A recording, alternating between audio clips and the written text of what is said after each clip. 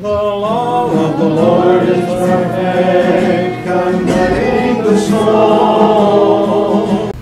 And it came to pass on the morrow that the evil spirit from God came upon Saul, and he prophesied in the midst of the house. Now, I want to stop here for 1 second. I've never heard this preached about, but this is what the Bible says. Saul, who was saved, is being troubled by an evil spirit, and he's prophesying, he's preaching by this evil spirit. He's in his house preaching what? Evil, hate, death. He's saying things that are hurtful. He's prophesying in his house of an evil spirit. That's what the Bible says. Look at it. And it came to pass on the morrow that the evil spirit from God came upon Saul, and he prophesied in the midst of the house, and David played with his hand as at other times, and there was a javelin in Saul's hand.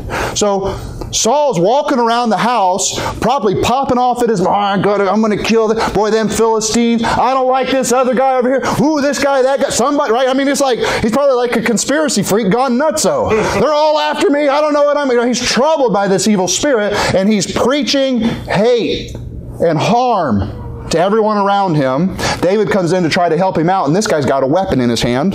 Look at verse 11. And Saul cast the javelin, for he said, I will smite David even into the wall with it. And David avoided out of his presence twice. He's saying, I'm going to pin him to the wall.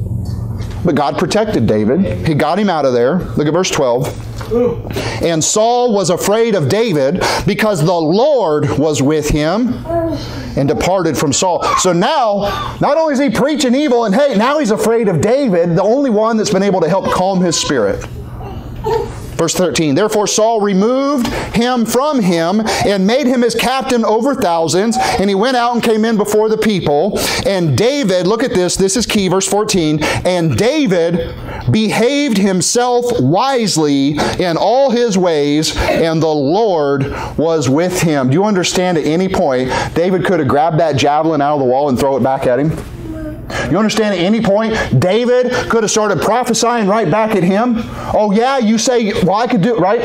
David was behaving himself wisely. He was full of the Lord's Spirit, and God eventually elevated him for it. God protected him because of it.